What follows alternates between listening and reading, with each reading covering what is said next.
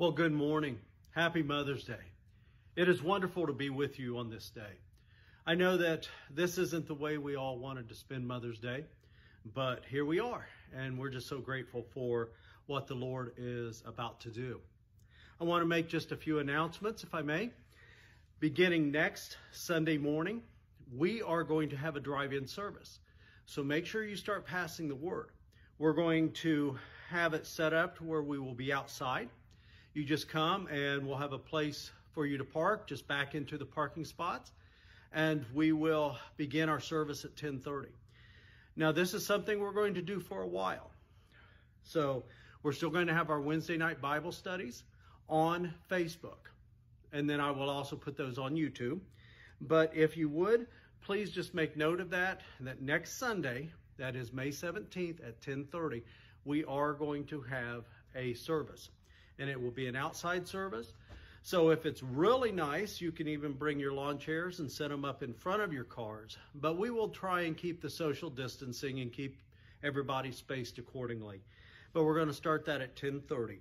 So be looking forward to that.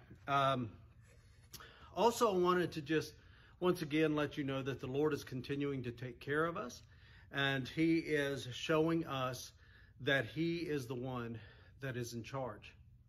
He has taken care of all of our needs so far, and we're just so grateful for that. And He's using you to do it. So if you would, please remember that you can drop a check in the mail for your tithes and offerings, or you can go to our Facebook page, and at the very top of our post, click on Tithely, or you can go to our web page. And in the menu button on the right side, it will show the Give to Bethel link. So you just click on there and it'll take you to the place where you can click to give. So let's not forget about that, because the Lord is doing some great things and He wants to use you. So let's begin with a word of prayer. Father, we're just so grateful for this day. We're grateful for your love and your mercy. And we're grateful for taking care of all of our needs. Father, show us how we can best serve you. We ask that you will use this day, use your word to speak into our lives. Father, you are such a great and awesome God. And all we want to do is serve you. We know that there are needs within our community. We know there are needs right inside this local body. Needs for healing, needs for peace. And we pray that you will move in a great way today, and that your word will go forth, and your word will show to us how you are strengthening us and you are providing for all of our needs. Father, we love you, we praise you, and we give you glory. In Jesus' name, amen. Well, what I'd like you to do is listen to this song and let the Lord bless you through it, and then I'll be coming back with the message.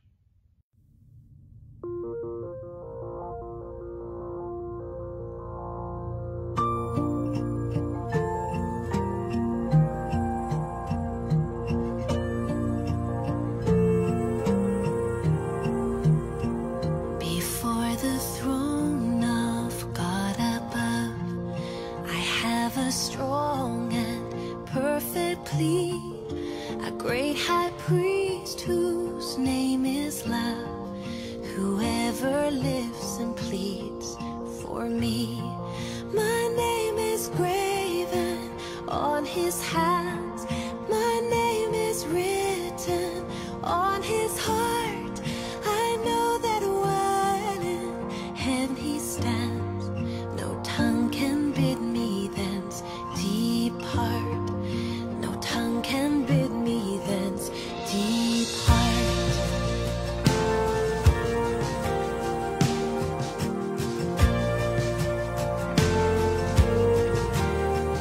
When Satan tempts me to despair and tells me of the guilt within, upward I look and see him there, who made an end to all my sin. Because the sinless Savior died, my sinful soul is counted free. For God the just is satisfied to look on him and pardon me, to look on him and pardon me.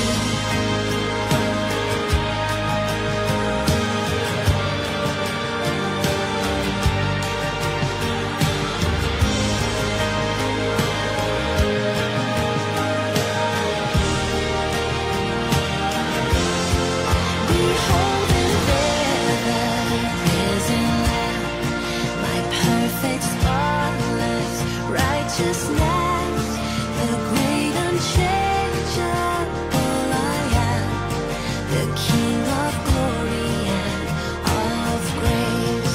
One with himself I cannot die. My soul is purchased by his blood. My life is hid with Christ on high, with Christ my Savior and my God. One with himself I cannot die. My soul is purchased by his blood. My life is hid with Christ on high, with Christ my Savior and my God. With Christ my Savior and my God. With Christ my Savior and my God.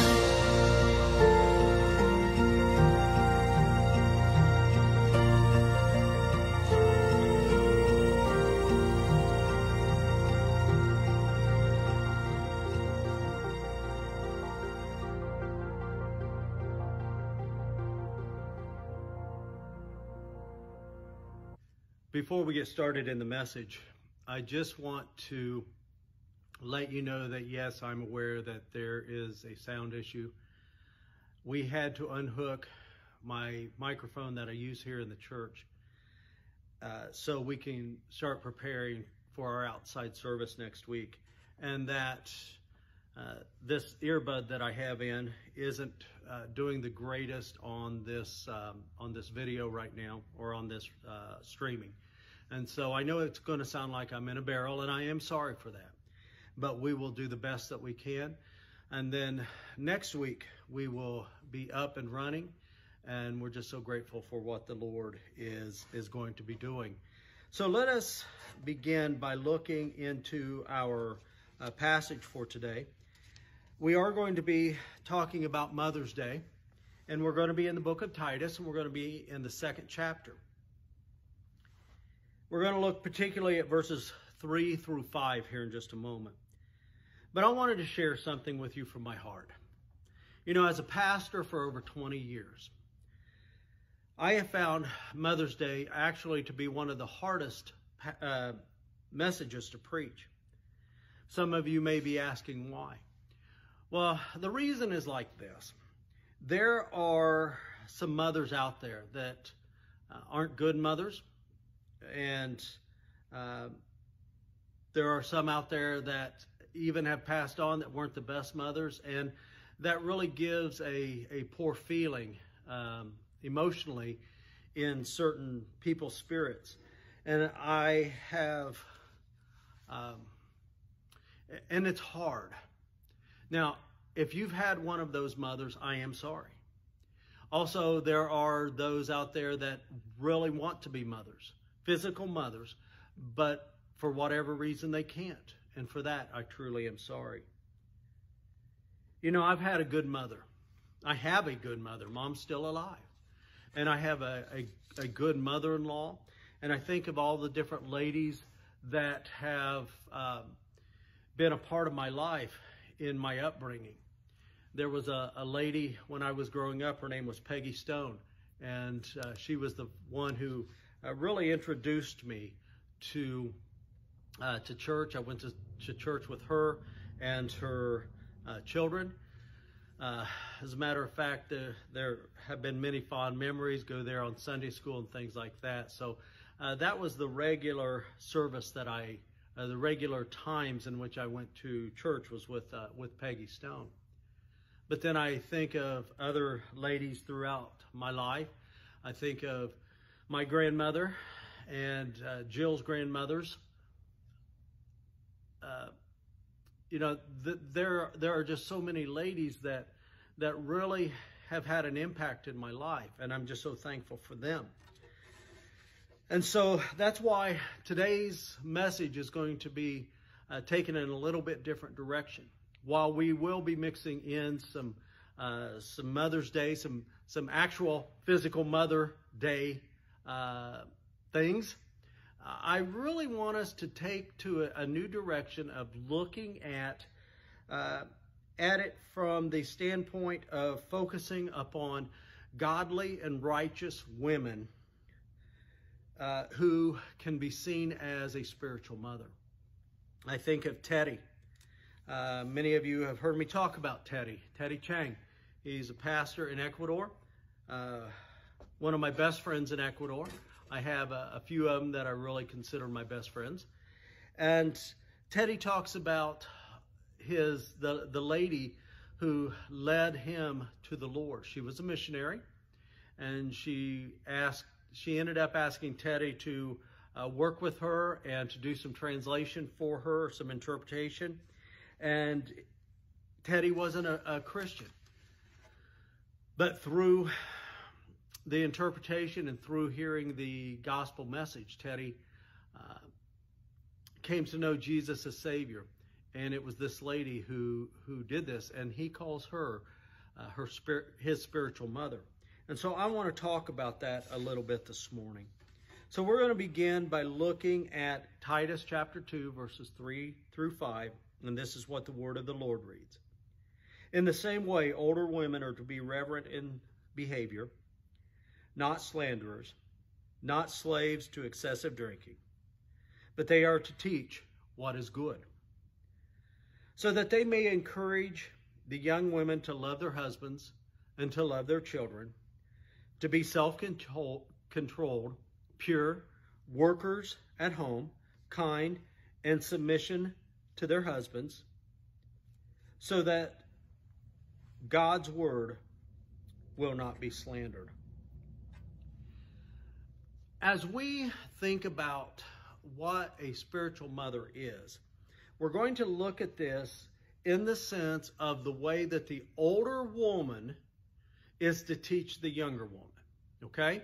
So it's not necessarily talking about the mother training her daughter, but the spiritual mother becoming a spiritual mother and training someone in the admonition of the Lord, in the growth of the Lord, and teach them to do the things that they need to do.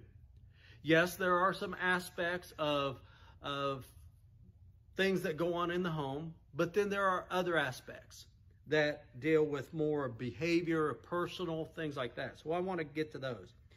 But let me talk real quick about the context. The context of this whole chapter, or of this passage, is about Christian living.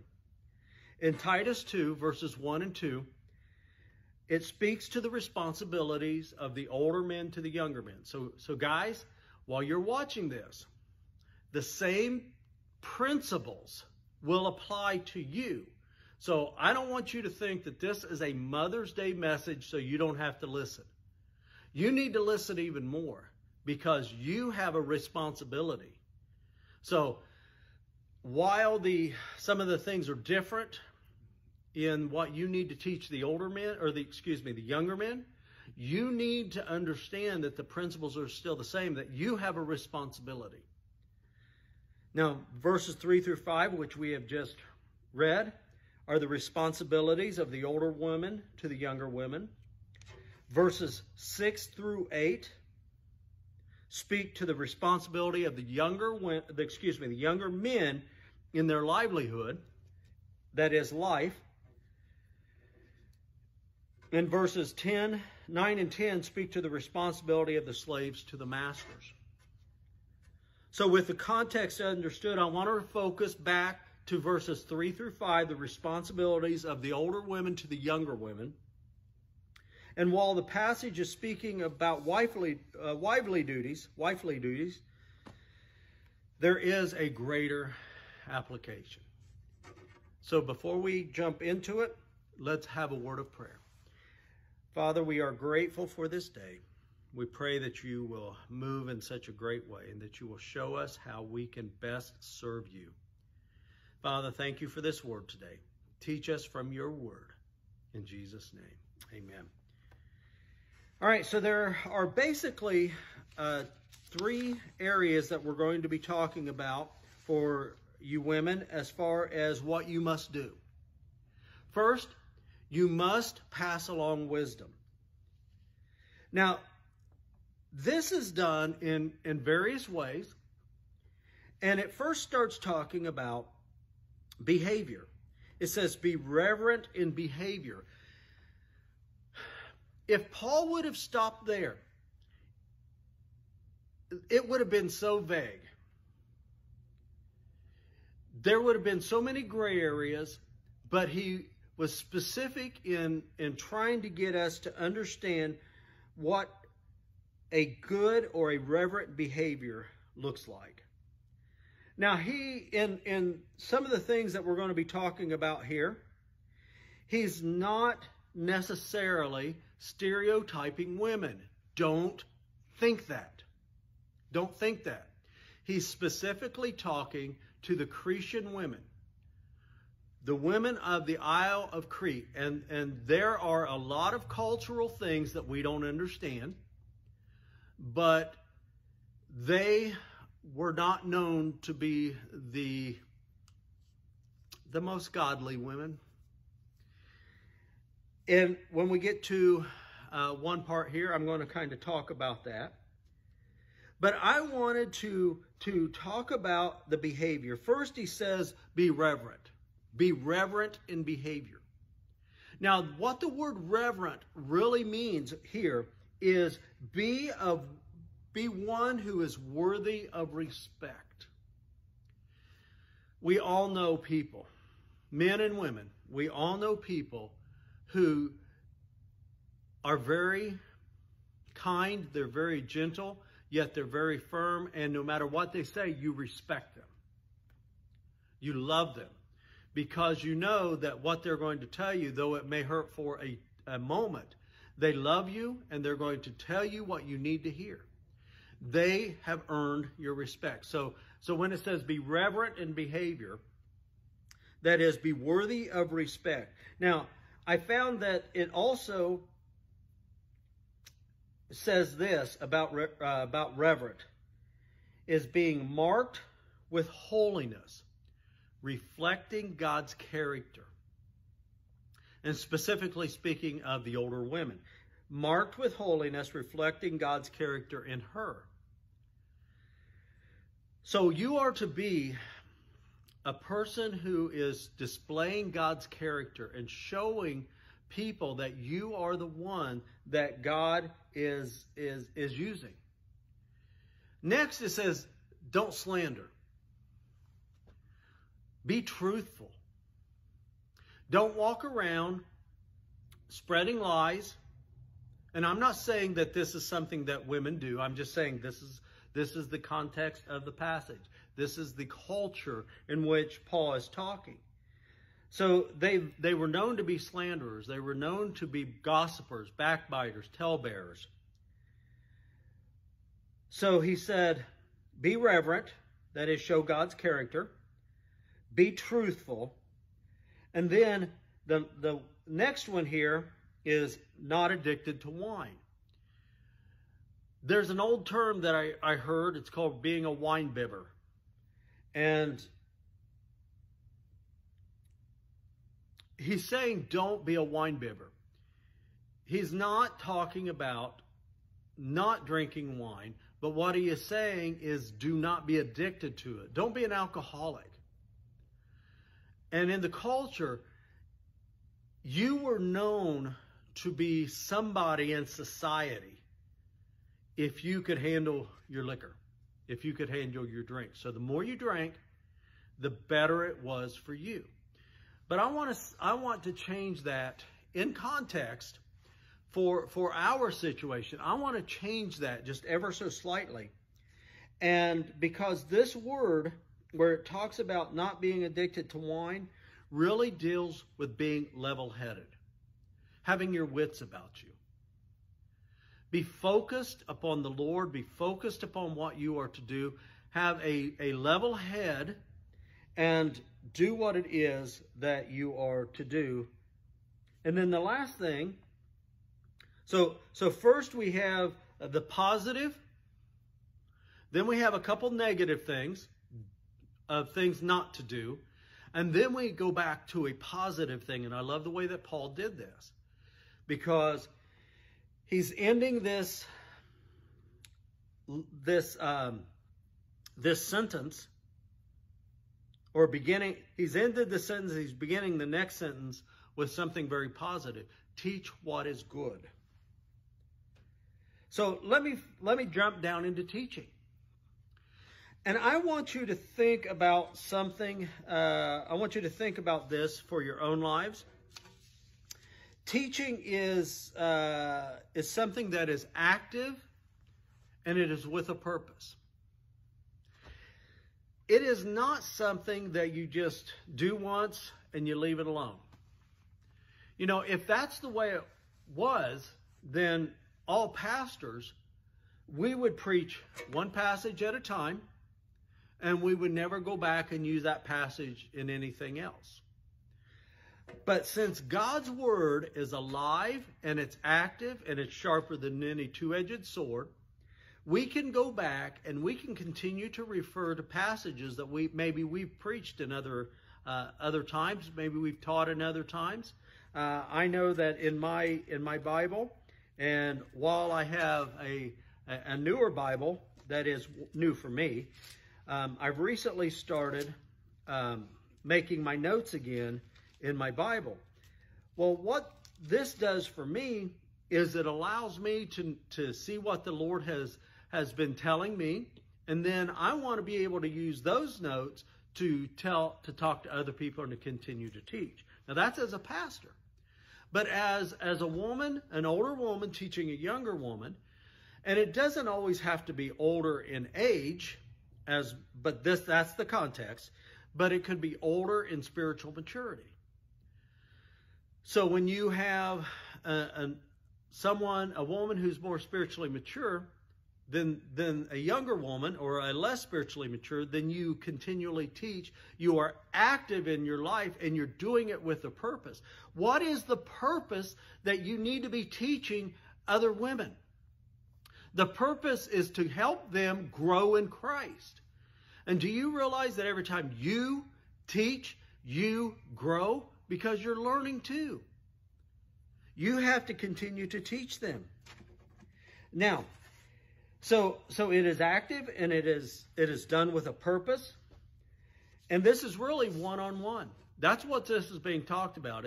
Now, there's nothing wrong with having a group of ladies, and you have one person who is more spiritually mature and they're teaching. There's nothing wrong with that whatsoever. But again, this is more in the context of one-on-one discipling, mentoring. And in that, the purpose, again, is to bring them closer and closer to Christ. Now, let's get back to what this is saying. I'm sorry, jumping ahead on my notes here. And again, not only is it active and with a purpose, it is one-on-one, discipling, mentoring, and it is focused. That is, you are passing on to the less mature in spirit. You're passing on what it is to be a believer in Christ, and what it is to be a woman of Christ, a godly woman. Now, it also goes back to some physical aspects. So the Word of God reads, so that they are that they are to teach what is good, so that they may encourage the younger women. Now, I'm going to get to the word encourage in a moment. Okay, so don't think I'm skipping over that. And it says, the encouragement, and again, you'll hear what the word means in a moment, to love their husband and their children. Okay, so the first thing that you are to encourage them in is what it means to be a wife. In today's world, there are a lot of negative thoughts that are going around about being a wife. But women know, wives know, that as much as we men want to think we're all that in a bag of chips, sometimes we're nothing more than the crumbs. I heard a gentleman in Arkansas, in the church I pastored down there, he said that I am the head of the house, but my wife is the neck that controls the head. So we understand what it really means that that we're not all that. But ladies, let me tell you, our younger ladies, especially in today's world, need to hear that they're going to have issues in their marriage, and it's okay. And they need to learn how to love their husband and what that means. I mean, my goodness, Jill has put up with me for over 37 years now. And I know my sister-in-law has put up with my brother since 1978, I believe, 1979. So they are working on a few more years than Jill and I. My mom, before my dad passed away, put up with Dad for 26 years. Jill's grandparents put up with each other for over 50 years. And if you'd have known Jill's grandpa, he was definitely, he was a card. Jill says that I learn everything that I do, everything that I know, everything that I try, I've learned from him. And so there is something about older women teaching younger women about loving your husbands, about loving children, about nurturing them, about caring for them.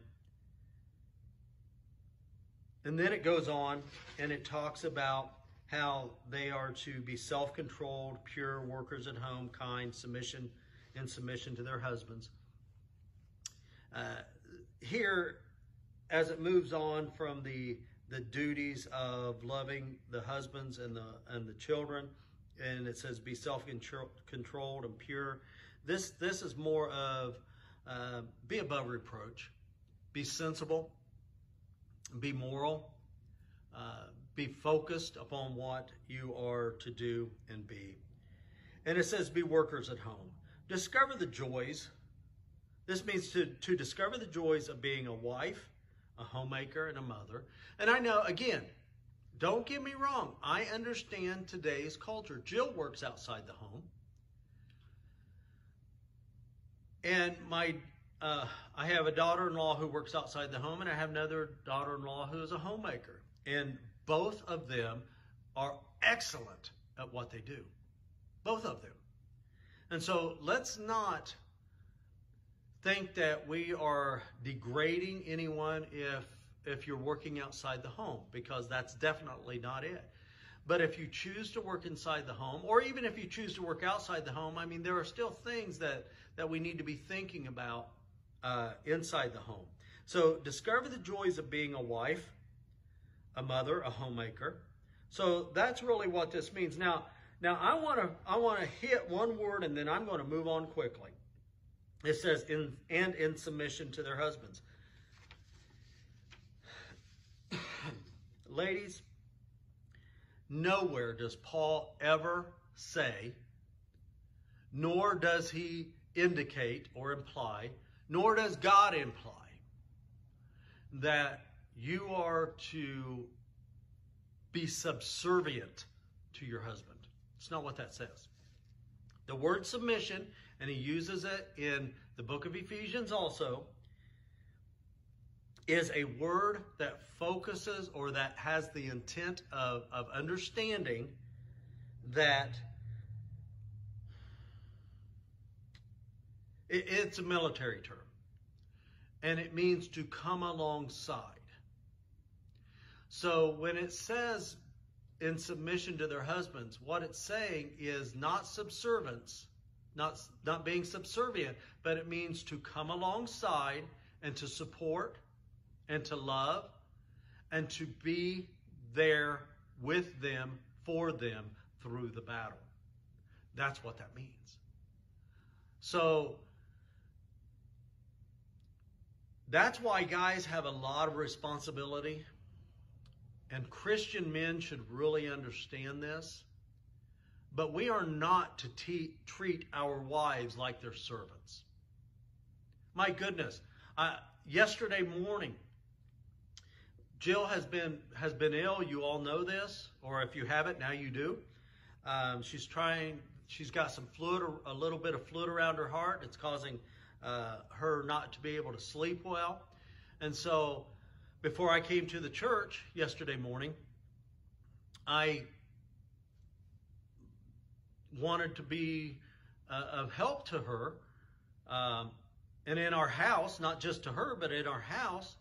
And so I started washing dishes, and she came out and she grabbed the towel and she wanted to help dry the dishes, and I had to put my foot down and tell her to go sit down. She wasn't going to do that, because I wanted her to rest. So see, I respect her. I love her. But she is willing to do what she feels she has to do or wants to do to be a part of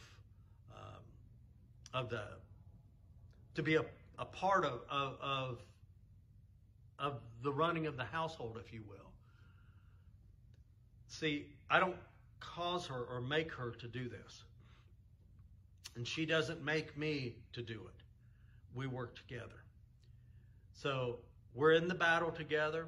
We love each other and we respect each other. And that's what this word submission means. Now let me move on because I want to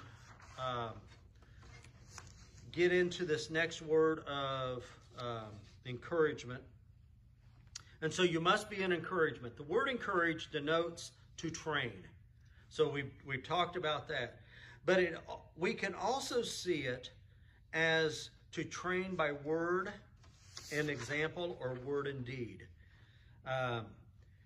So I want you to think about this. I want you to as older women, spiritual mothers, be an example of love to your family and friends. Again, just like Jill, she is one who focuses upon the grandbabies. Yes, that's a Southern term. She focuses upon the grandbabies. She is frustrated because with this whole thing that we're going through here with this virus, that she can't go and see them. They can't come over and see us. We're just trying to be precautious. She has asthma. One of our grandchildren has asthma.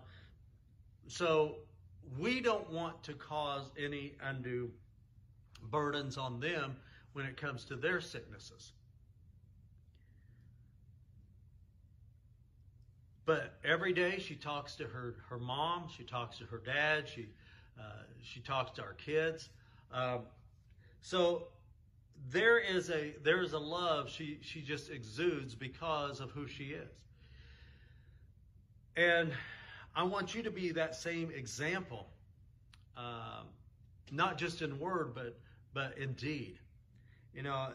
There's a saying that goes around, and this will even go with the next one. People don't care how much you know till they know how much you care. So words are empty. Actions are full. So you match up your words and you match up your action and you let people see. And so, ladies, I want you to show this to those that are less mature, those that are even, maybe they haven't come to know the Lord as Savior yet, but you can be an example to them. And be an example to love the unknown and the unlovely. I think that goes without much explanation, except to say that, there are people that are not lovely, if you will. They are not kind, but you just have to show the love of Christ to them. There are people that you don't know, that you have to show the love of Christ to them. Now, I'm not suggesting that it's easy to love others, but I am suggesting that the generation of young women coming up in this world, they need to see this. They need to see love being modeled around them and in their lives. And you may very well pass on the greatest model, or you may very well be the greatest model that they'll ever have. So you need to pass it on. Be that example. Now, the last thing I want to talk about is, and I'm going to move through it quickly, is you must pass along godly values. In the very last sentence, or the very last part of this verse, it says, so that God's word not be slandered. Now, we've already talked about slandered earlier, meaning not truthful. But here, again, it means not falsified. That means so that God's word will not be falsely twisted. So when you do these things, the examples, everything we've talked about, when you do this, then you are saying that God's word is true. But there has to be some values. So what kind of values are we talking about? There are many, but I will only mention them in passing. You can reflect on them in your life. If you're a person who likes to write, you can write this down. Pass on the high esteem of obedience of the Lord. So to obey the Lord is a great calling. And it's something we have to do. We're rebellious, so we don't always like to do that. But when we do speak truth, and when we do obey the Lord, we aren't going to be bending the rules. We aren't going to be looking for loopholes.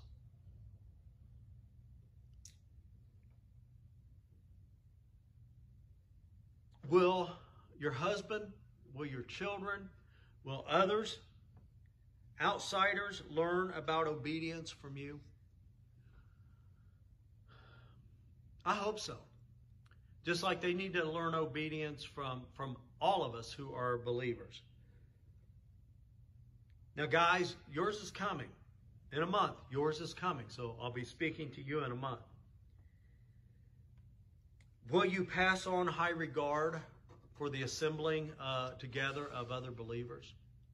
What we call church. Or will you pass on a set of shifting worldly values? I hear, as a pastor, I hear excuses often. And usually I'll hear them from the kids. Unintentionally, but I hear them from the kids. So, oh, missed you in church the other day. Oh, we had a ball game. Well, missed you in church.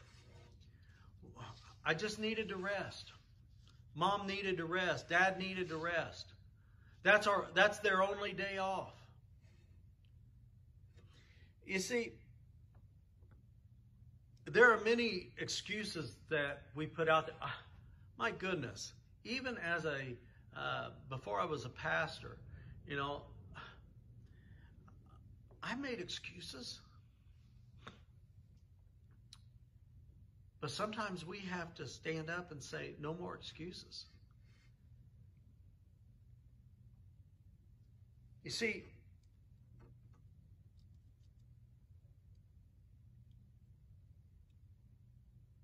church comes last when it needs to come a lot higher on the list of priorities. I know that in our society, in our culture, that's not a positive thing to say. Well, you don't have to go to church to be a Christian. Nope, you don't. And a car doesn't have to live in a garage to be a car. But it protects it. We need each other, folks. We need each other. We need to be gathered together in the assembly of other believers. That's why God put us together. He said, forsake not the assembling of yourself together as the manner of some, but when you come together, encourage one another. Now, encourage is what we do when we love each other and we care for each other, but it's also a time of training where we train together and we go back out into this world. Will you pass on things such as tenderness and kindness and forgiveness and mercy? Will you pass on the biblical value of personal responsibility? We're responsible for all that we do, all that we say, all that we're going to be going through. And this responsibility, people need to see that we're taking it seriously. So let me wrap this up by saying that this Mother's Day, this is Mother's Day, and it recognizes, the actual day recognizes the physical mothers. But I admit I do not envy the mothers for the work that they do. And I realize that Christian mothers and even fathers are under attack in our nation like never before. You are under attack from Satan as he works in and through those in government and our culture and through our peers. And they want you to conform and to use your feelings of guilt and inadequacy to pressure you in giving in. And I hope that something has been said here that would spark a renewed interest in you to be the mother that wants to please the Lord. There are no real contracts, but there is certainly a great responsibility for you to be different than the rest. However, today's message, I wanted to focus upon being a spiritual mother. And I challenge all women to become that spiritual mother. There are young ladies out there that need someone just like you. They need to learn how to love the Lord. They need to learn how to love their husbands, love their children, love each other. And this morning I challenge you to truly pray, to look inward, and to seek the Lord about becoming a mentor to someone. and then taking that one step further and becoming that mentor. Don't just look for it. Find someone and do it. And if you are someone who needs a spiritual mother in your life, I challenge you to pray and to seek the Lord to bring someone to you. Maybe this morning you need Jesus as your Savior. What a wonderful day it would be that you could say that on Mother's Day, May 10th, 2020, in the midst of coronavirus, by watching a Facebook video or watching it on YouTube, that I came to know Jesus as Savior. What a wonderful testimony that would be. So we're going to pray here in a moment. I'm going to ask you to pray with me. But perhaps you're that person. Perhaps you're a person who has just gotten away from following after the Lord. I pray that you will focus upon the Lord's moving in your life, and you will give yourself back to Him completely. So as we pray, I want you to be praying along with me. If you fall into these two categories. And then I want you to listen to the song that we're going to be ending with, and then I'll come back. Let's pray. Father, we love you and we praise you. Thank you for this day. Thank you for this word. And I pray that you will show yourself in such great and mighty ways. Father, I ask that today, being the day that you come into our lives in a different way, that you will bring salvation.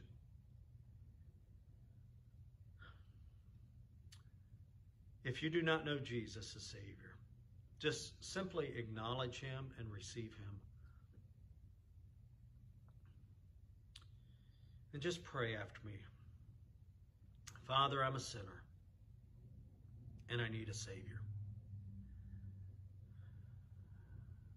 I'm trying to do everything on my own, and I've come to the conclusion that I can't. And there's only one way that you can fix this in my life, and that's for me to receive Jesus as my Savior. And I call upon Him today as Lord, as Master, as Boss. And I pray that I receive Him as my Savior today, that I receive His gift.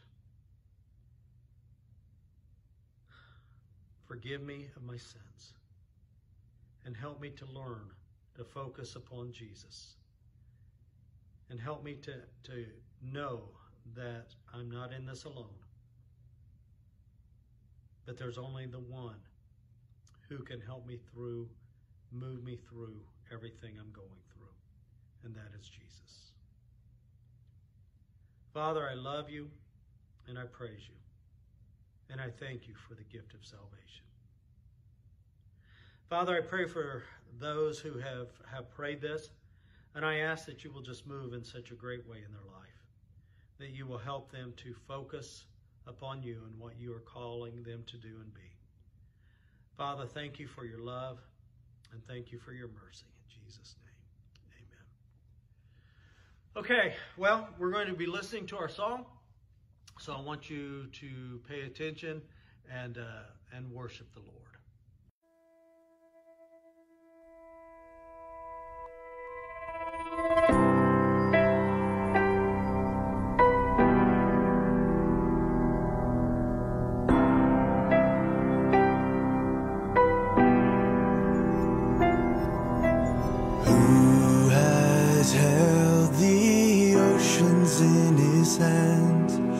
Who has numbered every grain of sand? Kings and nations tremble at his voice. All creation rises to rejoice. our God, seated on his throne. Come, let us adore him. Behold our King, nothing can compare. Come, let us adore him.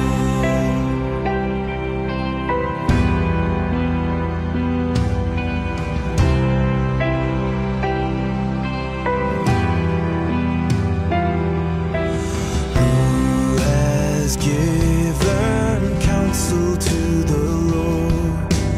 Who can question any of his words? Who can teach the one who knows all things? Who can fathom all his wondrous deeds?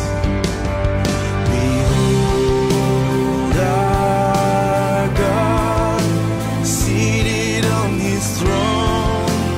Come, let us adore him. Behold our King, nothing can compare. Come, let us adore him.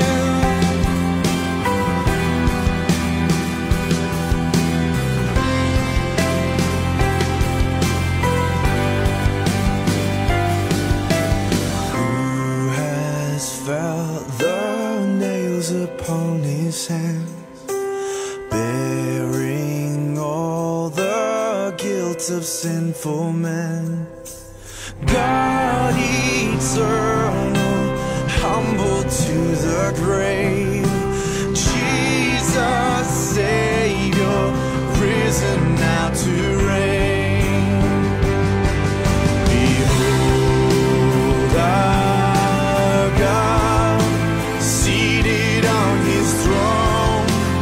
Come, let us adore him. Behold our King, nothing can compare. Come, let us adore him.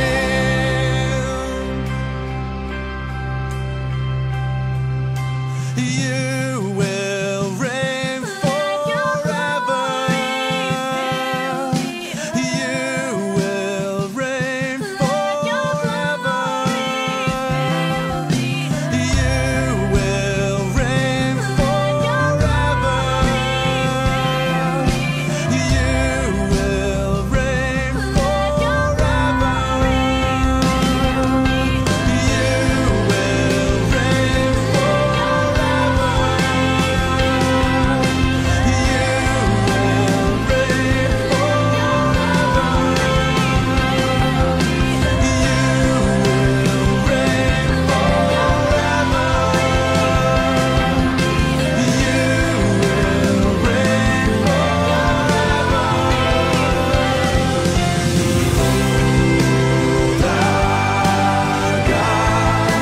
seated on his throne. Come, let us adore him. Behold our King, nothing can compare. Come, let us adore. Behold our God, seated on his throne. Come, let us adore him. Behold our King, nothing can compare. Come, let us adore him. It's been a great time to be with you on this Mother's Day. And I pray that you will truly hear what the Lord is telling you. So throughout this week, be thinking about what it means to be a spiritual influence on someone's life. Now, don't forget that next Sunday, next Sunday morning at 10:30, we're going to be meeting here at the church. The doors will not be open. Okay, so restrooms won't be open. We're trying to be as cautious as we can. But we'll come in and we'll have speakers set up. Hopefully it won't be raining, but if it does, we have a plan for that, but you'll still be sitting in your cars. But we look forward to seeing you next Sunday at 10:30 at our drive-in service. Make sure that you invite someone to come and to be a part of it. We're not going to have any banners up yet, but know that people need to come and hear. And I will be doing some Facebook posts throughout the week to remind people that that we're having this service. So I love you. We will see you then next week. But don't forget about Wednesday night Bible study. We're going to continue looking into the name of Jehovah Jireh. Jehovah Jireh. All right? I love you. And we will see you next week. Have a great week in the Lord. Amen.